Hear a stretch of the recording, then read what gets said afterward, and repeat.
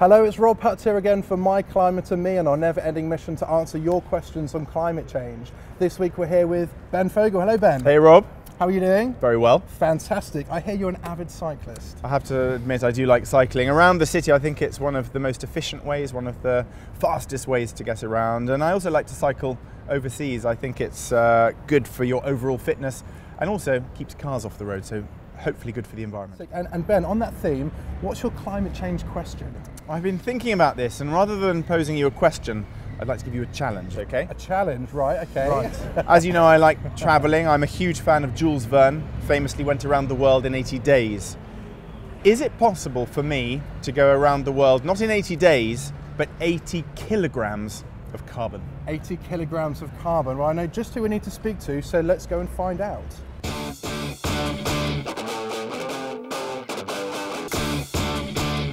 So I thought we had to start from scratch with this. First of all, what is carbon, and then how much is a kilogram of carbon?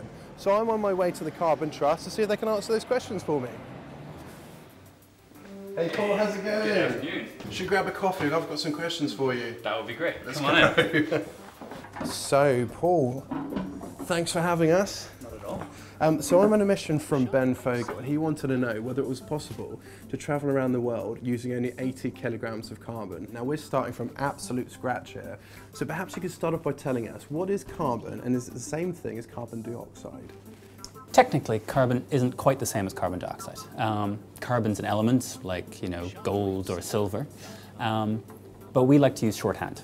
So when we say carbon, it's short for a whole family of gases, which we call greenhouse gases. The most important of those is carbon dioxide, so that's why we call it carbon. So carbon dioxide, you get that from burning things like oil, petrol, diesel.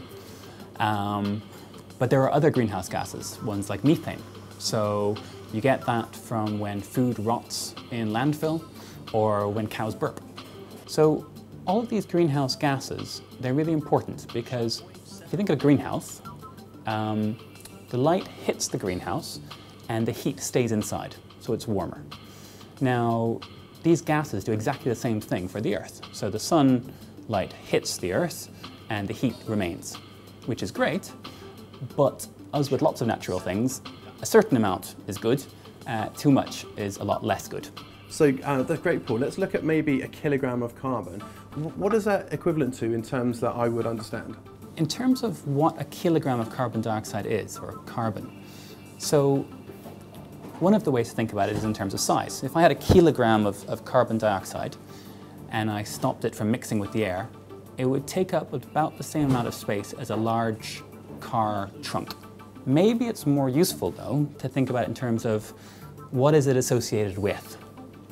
So if I watch TV for 10 hours, that's associated with 1 kilogram of carbon. Or if you travel by train for 9 miles, that's the same. Or if you travel by car for 3 miles, so obviously a train is much more efficient than a car. There's also what you eat. So one of the most carbon intensive things is meat. So if I have a burger and I have 1 bite and then I have a second bite, that's my kilogram of carbon right there. So, with all of these things, it's all about being as efficient as possible. Achieve what you want to achieve, whether that's traveling around the world or something else, but just try and reduce the amount of carbon associated with that. Brilliant, Paul, that's fantastic. I've got my base knowledge now.